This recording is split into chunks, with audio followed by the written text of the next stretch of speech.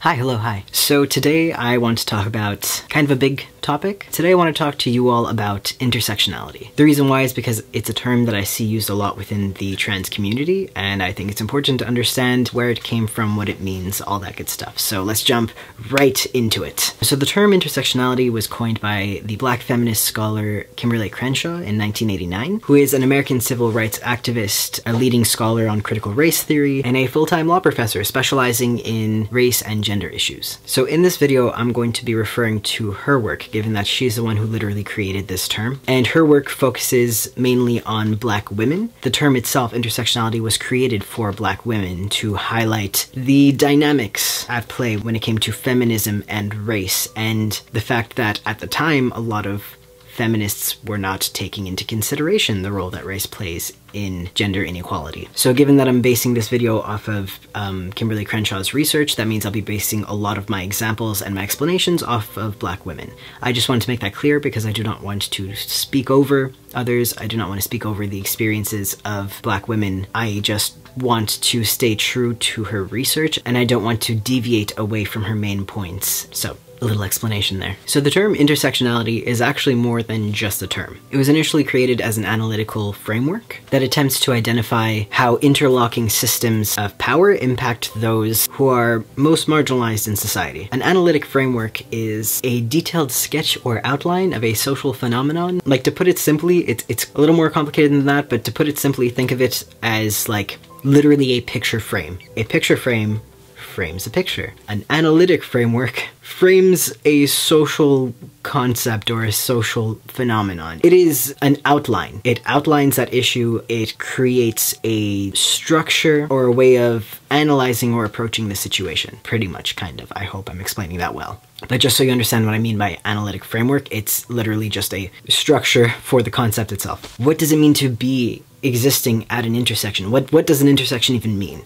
when it comes to social hierarchy and identities? Prior to Professor Crenshaw's research, these two issues were kind of seen as separate. So racial oppression was its own thing, and gender inequality was its own thing. Basically, women's rights movements were for all women. It's a win for everyone. And same with racial movements. It's a win for everyone. But it didn't really take into account those who are landing between the two. So during first wave feminism, largely the focus was on issues that pertained to white women, and they didn't focus on racial inequality and the role that racial inequality plays on the fate of Black women. And similarly for racial movements, there wasn't much about how women are uniquely affected by racism. So I know that's a lot of words and very confusing, so I'm going to go ahead and use an example, and I think that that might clarify things. This is an example from Kimberly Crenshaw's research. This example will explain intersectionality as a framework a little better, and what I mean when I say that it is more than just a term. So Kimberly Crenshaw said that the intersectionality framework was intended to be used as a tool. What is meant by this is it's a tool to be used legally in court.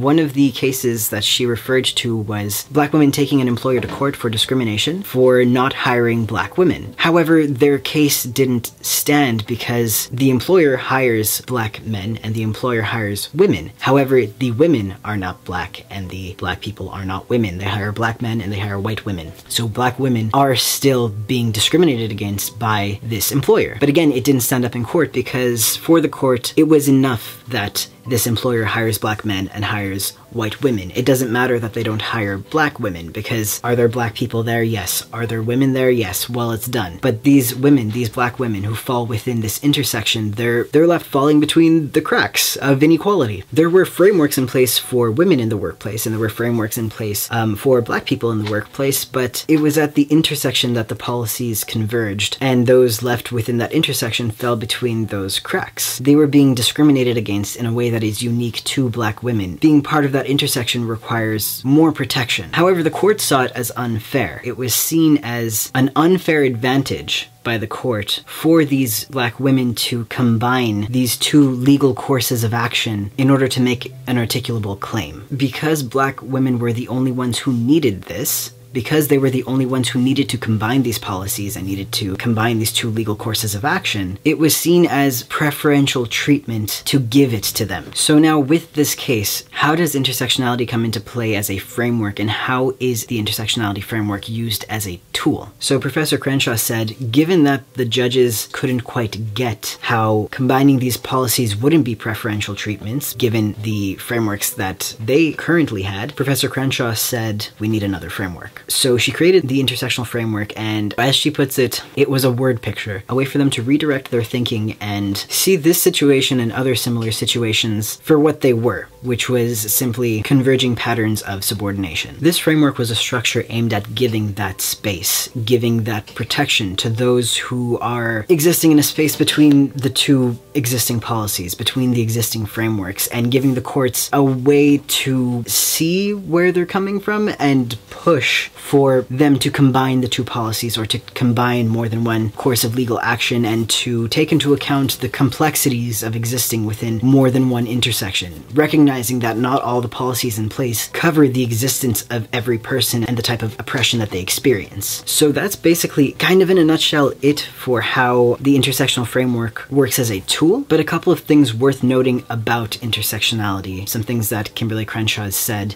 that I really do want to bring up, because as you probably know, intersectionality is used as more than just a framework, as more than just in court. It's used as a term oftentimes, and there are a couple things about that. So firstly, intersectionality is not strictly about identity. It's about social power and oppression. Not all identities will be part of an intersection. So for example, white women saying that they're intersectional because they are Christian and not everyone likes Christians, that's not it. That is appropriating a term that was not meant for you. There's a difference between being disliked and being oppressed. You're not oppressed for being Christian. Oppression doesn't work that way. Oppression is complex and systemic. It's not about any one specific person disliking you. It is about a societal disadvantage and a power that is held over others. So intersectionality refers to those who are oppressed in more than one way. So those existing within more than one marginalized group of people. So in Kimberly Crenshaw's research, she focused primarily on Black women and how existing within that intersection of racial discrimination and gender inequality impact the lives of Black women and those particular cases she looked at. I think that when discussing intersectionality, it's important to know that. It's important to know where this term came from, why it was created, who created it, what purpose has it served, the historical context behind the term. I don't know if you follow the podcast Cheeky Natives, but it's a podcast by James Lord and Dr. Alma Nelisha. On their podcast, they were interviewing Professor Kimberly Crenshaw, and they said something really important that I wanted to repeat, which is the work of Black women is often stolen, taken without citation, and then used incorrectly or out of context, used in whatever way it suits the person who is appropriating the work. And Kimberly Crenshaw referred to this in a really interesting way. She called it gentrifying intersectionality. Basically taking something and saying, oh, this is nice, we love this, we're just gonna move, like you could leave, this is ours now, which is really similar to the way that gentrification of neighborhoods works, but this is kind of like, I guess, an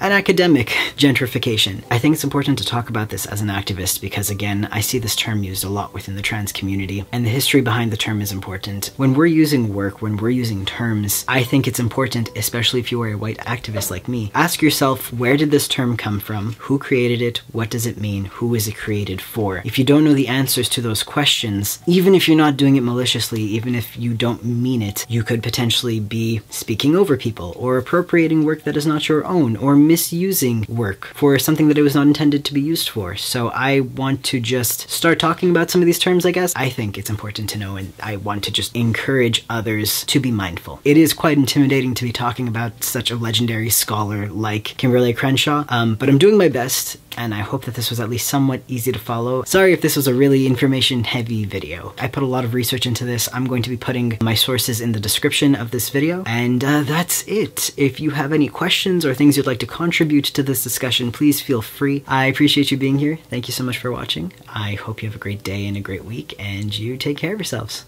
All right, thanks. Bye.